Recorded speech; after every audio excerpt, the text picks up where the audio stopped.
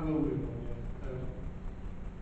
When we get to the point of if this goes through and this change takes place, who will make the assessment on who is a veteran with a physical or a mental injury to see that they get it? Who will set up that? What is our assessment process? Who will carry it out? And who will be the final decision maker?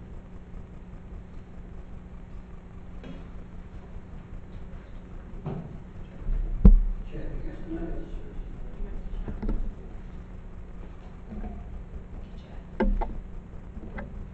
Yes, we will continue to undertake assessment, the assessment process as we've already was in place, which is to do with, there's a number of ways that we can identify people who have the eligibility because of a disabling injury, whether that's physical or mental health. And there's a number of things. First of all, there's the war pension scheme, which is paid to those injured prior to 2005. That's a documentation. The Armed Forces Compensation Scheme, which is paid to those who were injured post-2005. There's the information that's provided on the discharge papers that people do give to our receptions to confirm that they're a member of the Armed Forces or an ex-member of the Armed Forces. And there's also the doctor's note as well in relation to people requiring that medical information. But we have we have undertaken further work in response to the changes that we wish to make, which Mark will just talk a little bit to you about. Chair, if I may, just for the committee's background information, really. Some 3 or 4 years ago, the leader of the council at the time made a decision to try and establish an armed forces community pathway, and the essence of this was trying to enhance the veteran representation in the borough and to set up almost a one-stop shop type scenario. And a number of members have been down to visit that in its initial guidance for veterans. It's actually not. That's absolutely, Chair. And it's moved on a little bit, and it's now with a group called AMO, or Military Members Organisation, who we have helped under the wing with advocacy, and Will, who are a well-respected group that you'll be aware of. And they are working very well.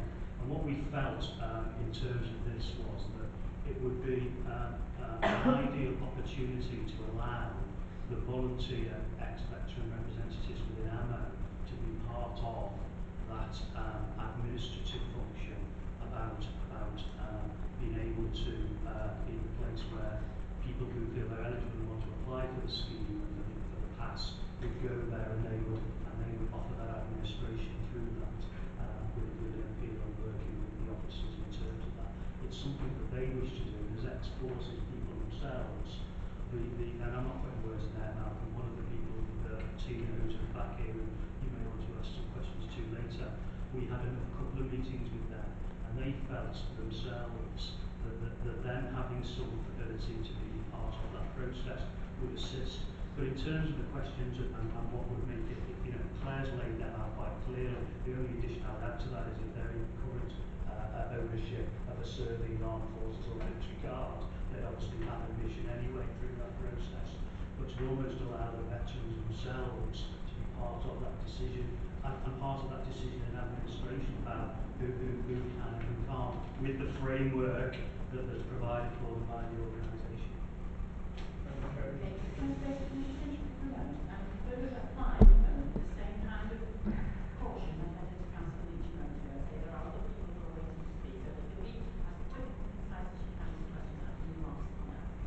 I hear what you say, Chairman. I'll be exactly that, although I won't be browbeaten to cutting short my questioning of officers on a very important issue. So please don't try and browbeat me into moving on to other members before I finish. Mark, just quickly, you talked about the meetings you've had. Unfortunately, from the paperwork I have, doesn't seem to be any meetings of those minutes. So when did they take place? Who was present? It's not relevant. Not across the table, please. Chair, for yourself, really. I have the papers and the exact dates here. They've happened in the last couple of months. We've had 2 meetings, probably in the last 8 weeks. The first one was initially to the actual scheme itself. It took place down it with AMO themselves. I've got the list of attendees with me. I'm happy to circulate those afterwards to all members of the committee. Councillor Eden, Claire, and myself went down and discussed that with them. And then it was raised during that meeting when we were talking about these, that the actual volunteers themselves sort of said, well, we wouldn't mind being a part of that. One, it increases their visibility in the community anyway. And it was interesting, there were two veterans who spoke before, and neither of them, and I haven't asked them a question direct, but we weren't aware of them through the AMO side, and there was something about raising their visibility as a group anyway. And then the second meeting was a more detailed meeting about what that might look like, and that's only just started. So there's been two meetings, the last 8 weeks, and they've been the AMO and David Walsh and myself with them. Thanks, Mark. Perhaps if you say, Chair, it would be helpful with that information that may have been able to provide this meeting, because I'm working at a series of conflicting reports, emails. Can I ask Ms. Fish, you talked before about 2,800 veterans serving, or veterans, is that the right figure? About 2,800? They are people who 2,800 is the number of people who have registered for a free pass. Okay. And from that 2,800, can you determine how many of those are veterans?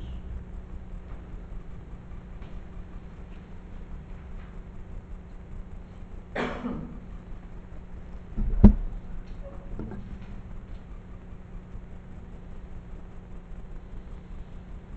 give you a breakdown, Councillor, if that's helpful. There are 350 veterans who are on receipt of a medical discharge. 203 have been dishonourably discharged, and they are in receipt of a free pass. 1,316 are previously serving personnel, primarily within the TA, and 423 have done national service.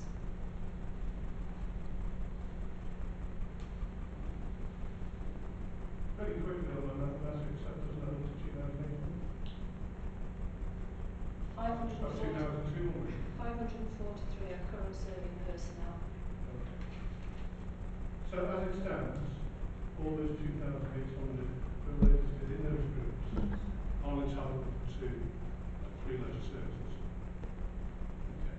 So moving forward, you would then want to remove this from 1,316 previous serving people. 1,316, is that right? Unless they've got a medical, although you said only 350 better. Unless they have got, well, just to point out, I think I made the point earlier, that whilst we have 2,800 people registered, our records show that only about a third of those people tend to use the service. They are registered, but they don't access the service, they don't use it. I hear that, but just humour me, please. 1,360 previous service personnel, primarily TAs there, will they no longer be available or no longer have the leisure pass issued to you? Yes, unless they can identify that they have a disabling injury, whether that's a physical or mental health injury. But at the moment you've only got 350 veterans who are identified with a medical injury. Who are evidence that they have a medical discharge. Okay, so is it fair to say then that out of 2,800, you will be removing 1,316 unless they have mitigated circumstances, and the 203 dishonorably discharged, and the 423 national service people? So would you be removing 2,000 from that scheme? In terms of the numbers who are registered, that's not people who use the service, that would be the case. So for clarity, we have 2,800 people registered, and it's a council's intention to remove that from 2,000. Yes? That's correct, those who are registered. And Patrick Crowley, will the people who have done national service qualify for another concession? Yes, they would, yes. Okay, perhaps, as you asked that question, Chairman, the strategic director could tell us, will any of the others qualify for a different pass? Those who are in receipt of, as I mentioned before, who are current serving personnel or who are, who can identify that they are have a physical or a mental health injury, they would have access free concession.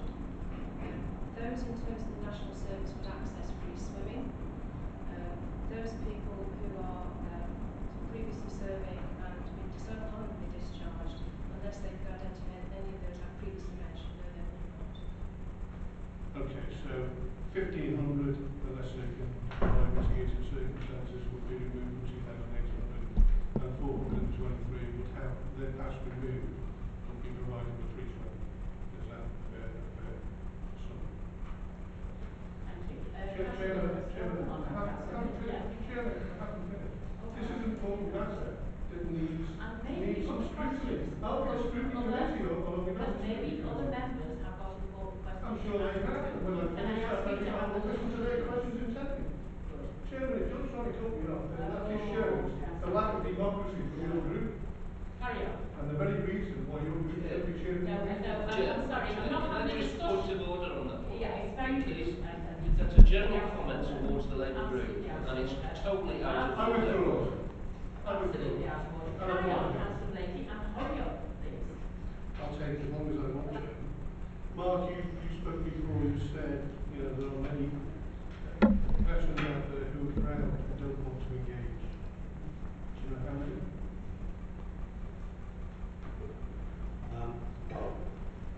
Brevity, that's one of the biggest issues we have, and the JSNA and the document of strategic needs analysis, which many members around the table will be aware of. One of the biggest issues that I've had for the last 4 years is trying to try and identify and understand what is the size of that veteran and armed forces community. Many of them, and you could sit here and say that I'm probably an example of that. I got out of the services after 12 years in 1995. Fortunately, never been unemployed, never had to, I'm one of the lucky ones. I've served in theatres abroad, in theatres of conflict, but there's many who haven't. There's many who go about their normal lives. I think when we talk about trying to scale it, there is a lack of numbers and a lack of clarity around numbers. And the primary reason for that is because the MOD will not release details of veterans and when they resettle into the areas because under their own reasons why they don't want to do that. So the answer is no, unfortunately. Okay, I really have one final question, Chair. Would you like to know? Given that we've established the numbers, what will be, or what is the cost, because you said limited savings, what is the cost of those 1,316 previous serving and 203 dishonorably discharged? What is the cost of the pass? Should they all use it? That will be saved.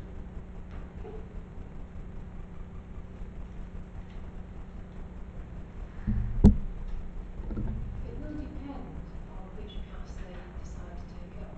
So it's very difficult to give you a straight answer in terms of, because there are variations in passes.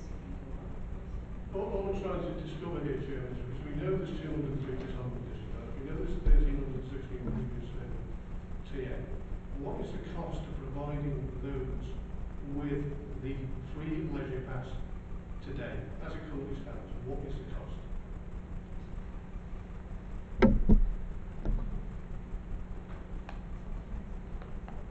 It is about, I think we've said before, Councillor, this is about income that we don't generate. Okay, let me rephrase the question. If those 1,316 previous serving predominantly TA people and 203 dishonorable discharge via pass, what will be the income to the council? We have a variety of different breakdowns, Councillor Blakey, because it does depend on which pass they choose to buy. So, for example, if they are people who are in receipt of benefits, if they are a student or a carer or on other types of allowances, they would receive one particular pass. If they are not in receipt of benefits, so for example, as Mark suggested, and as Councillor Meaden has said earlier, they are people who've gone on to have other employment, and obviously people in the TA employed in other jobs, then they would pay a different rate. So it is very difficult to give you a definitive answer because it does depend on the type of pass that those people would be eligible for. Okay, I'll try and word it slightly differently, Chairman. 2,800 passes at the moment, allowance of 3 leisure services. What's the cost of that to the council? Again, I'm sorry, I'm not trying to be difficult here, but it does depend on which pass they would be eligible for. Well, surely they're all eligible for free. They all get 3 leisure at the moment. Yes, you've said So, it, so but what it would is be, about so if somebody, income. so if I wanted to buy a tax that gave me 3 leisure, what would it cost me to live? The rest of us actually understood what you meant. Well, we're not getting any answers. Well, £22.50. So £22.50. Councillor Gilchrist, Per can I month. call you now, please? Per month. Your next point. Or per year. But Councillor £22.50 Blakely's per month. last question, Councillor Gilchrist. Chairman, I haven't finished. Now, I'm what's your reserved last the right to question, come back. Councillor Gilchrist? I'm still trying to work through a number of things and want to appreciate there's a long-standing history of subsidy from the council taxpayer to our sports and leisure services. The amounts that is devised for that depend on whether depreciation, repairs and all sorts of other things are taken into account. But the council taxpayer has supported services for many years, and Ms Fish gave a figure as to what percentage savings as a whole package might produce in terms of percent. So working on the figures that were given to us, the identified subsidy from the taxpayers 5 million, but in the leisure services report in September last year, the subsidies were quoted slightly differently, and I wanted to place this in context. So, depending on which course of calculation is taken, the subsidy from the taxpayer to our services for leisure was between 5 and 9.5 million. And I'm looking at what we're being told in the context of that. And I'm also looking at in the context of the savings and the organisation package, the reductions in staff sickness, the better management, all the other things that are happening. That's where I'm coming from, to place in context. In the committee report that we were given, 2,400 was mentioned as receiving what was described as registered for this general session. That's 331. So we have a new figure tonight, which has been updated for people who want to since or expressing an interest since. The second thing I want to explore is there a notional figure. In committee reports, it was suggested that the take-up of Invigorate 8 and the times that people were taking it up were needed to be freed up for other income-paying users. We were told there were particular pressures on some facilities, Westbury particularly, and in my questioning to Kevin, I was trying to find out an idea of how many users from the services in various countries were known to be coming forward. And we have received some information from Claire about registrations. I don't think I've got a real picture of usage. The next He's coming to us. yes. And the cabinet member, I didn't interrupt anyone, I'm very patient. Cabinet member also compared our status, our arrangements with neighbouring authorities. Neighbouring authorities that did less were highlighted. Authorities that offered the same or more were not highlighted. So, since members of the council went to see Rochdale, perhaps we could hear about whether a comparison has been made with the services of offering Rochdale. Are you able to answer that? Have you got any experience? We do not have the information from Rochdale because we did Any other comparisons then? Because that's how we can certainly provide that for Councillor Gilchrist. We have got, we did compare with 14 other authorities, if that's helpful, just to talk a little bit about that. Is that helpful? Well, perhaps Or are you particularly strong on Rochdale? I'm struck on Rochdale because they have the Link for Life service pilot scheme, and according to their press release from last January, they decided to extend the offer to local veterans who are out of work.